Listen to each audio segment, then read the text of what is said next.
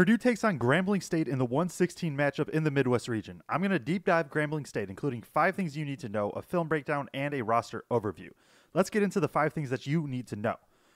Grambling State is one of the worst defensive rebounding teams in the country at 334th and 33%. So basically, 33% of opportunities that teams have to get an offensive rebound, they do. Purdue is one of the best offensive rebounding teams in the country. That is something to watch for.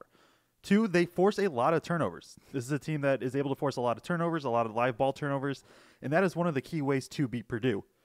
Number 3, they take a lot of their shots to the interior. They like getting to pull-ups or floaters or really attacking the rim, and I'll talk a little bit more about that in the film breakdown in just a second. But this kind of relates to also thing number 4, is that they have no issue running a lot of isolations. At times, they trust their guards to just basically have to create for themselves. There isn't always a ton of movement or anywhere else. It is just get the ball to our guy's hands and let him go to work driving to the rim. Thing number 5 is they have the 4th hardest non-conference schedule.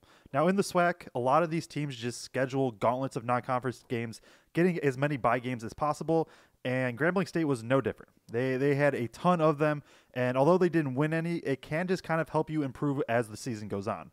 If you are enjoying, please like and subscribe. I'm going to have a ton of content out throughout March Madness. So going to some of the film breakdown, this first play is Alabama State going to be on offense, and you're going to see not a lot of movement. So this first play, they're going to start in kind of just this isolated post up right here. Nothing's coming from it, and so now it's a kick out. And again, no real movement for Grambling, and it is another ISO. And so he's just going to try to drive Moten right here. And this is a pretty common thing for Grambling. They are very willing to get to isolations, just kind of allow their ball handlers to go to work. And this is one of those plays. They try to get to the floater, and they really, really want to try to get to the rim. They very rarely settle for jumpers out here. This one's going to be a miss, but just that's kind of a normal possession for Grambling State.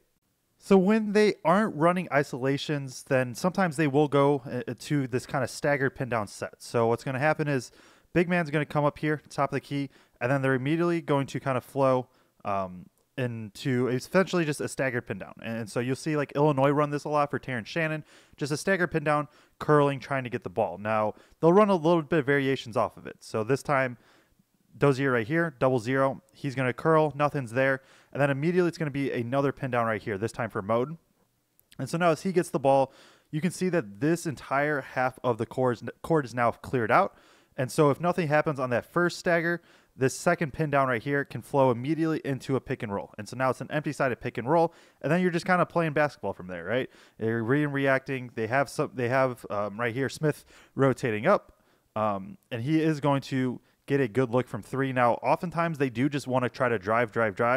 This time with Smith being hot from 3 early, he's going to be willing to take it, but oftentimes this will be a drive to the rim as well, even if he has a decent look from 3 like he does here, which he does make. And so on the defensive end, they do a few things. One is ice ball screens, and we'll talk about that in the next clip. But they've also shown that when they're in the middle, they'll try and hedge. And so they basically just want to try to be as aggressive as possible against screens, try to force this ball handler out. You can see this hedge right here from the big. And so they just kind of want to keep this ball handler moving more east-west instead of north-south, knowing that they're going to have rotations on the backside. Now with Purdue, this is going to be Zach Edey rotating, and we'll see if Grambling has the size to counter that. But this is one of the things that they'll do, is just try to force the ball handler out. They'll switch guard-to-guard actions like they do right here, right? As this handoff happens, they switch, just trying to keep the ball in front. And so then, again, another ball screen. And now they're going to kind of ice this. And so we'll talk more about icing in the next one, but force sideline. And this time, again, this big's going to kind of hedge, just making sure that this ball handler really can't get downhill. And then from there, you just play out. You keep rotating like they're doing here, helping at the rim, and just doing a good job there as they are able to contest and block that shot. Now, on the defensive end, Grambling State's going to try to be aggressive, and they just want to try to push the offense out as much as possible. And that's exactly what's going to kind of happen here. And so a lot of times what they do that by is by kind of icing these screens. And so what's going to happen is, as we kind of skim through here, Grambling's going to try and ice this ball screen. And so what that means is they're going to have this man kind of jump out here, and they want the ball handler to go sideline and go baseline, knowing that they're going to have help rotated down here. And so instead of the normal screen coming off here, they're really aggressive, just trying to force away from that middle, trying to force baseline, and that is what happens here. And so now defense is rotated, and then what they also can be pretty good at is kind of getting in these passing lanes. So you can see right here, right now, he's going to have 2 guys pretty much as just kind of what he needs to do defensively. And now he's just kind of able to read and react. This pass, not a great pass, and that is part of why he's able to kind of get to it, but really good reaction time, really good just kind of hands in general that allow Grambling State to force a lot of its turnovers like that. So as we get into the roster breakdown, number 5, Tremichael Moden. He is probably the most all-around best player for this team. 11.8 points per game, 2.4 assists, and he is absolutely the point guard when on the floor. He's also the best shooter on the team at 38.5% on high volume, and he's one of the more aggressive defenders too. He's willing to get into ball handlers, try to poke through steals. Number 00, Contavious Dozier. He is their go-to scorer at 13 points per game. He shoots 33% from 3, so you have to at least respect him enough out there. But at the end of the day, Dozier wants to get downhill. He wants to attack the rim. He wants to attack the paint, get to floaters or little pull-ups too. But more than anything, he's the guy that they can just give the ball to and say, go create something for us.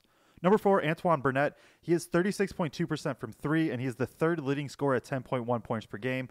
For him, it's either he's going to put up a 3 or he's going to get to the rim, where he does a lot of his work, is down low, getting to the rim. He's also a very good rebounder for this team and has been a pretty big piece for them throughout the season. Number 11, Jordan Smith. He is not a super efficient shooter, but these past few games, he has been very, very hot from 3. It'll be interesting to see if that continues for him. But for him, what he brings is he's one of the better defenders on the team.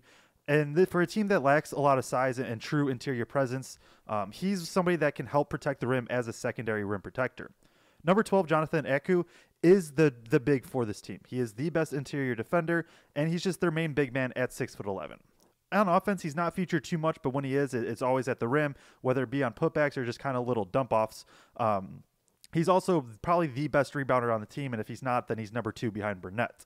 Number 10, Jalen Johnson. He's the backup big. Again, he mainly shoots near the rim on offense, and he just kind of spells Aku when the time is needed. He isn't going to give you too much defensively, but he just kind of comes in for those minutes that are needed. Number 3, Mikal Stevenson is the backup point guard. He is a very, very pesky defender with one of the highest steal rates on the entire team. He's 32% from 3, so again, you probably live with him shooting, but you don't want to give him wide open looks. But he does a good job of being able to create for others, especially when he gets downhill. Number 1, Jamel Kofer. He really hasn't played much all season, but especially as of late. But he's on this list because he had a breakout game in the play-in against Montana State where he was able to score 19 points on very efficient shooting. So we all know what happened last year. Purdue should dominate this game, but the path for Grambling State to win is to force turnovers, force Purdue to take threes and hope they miss them, and then also just get some tough shot making. And those are things that they are very willing to do as a team. If you enjoyed, please like and subscribe, and click here to see the Wisconsin vs. James Madison preview.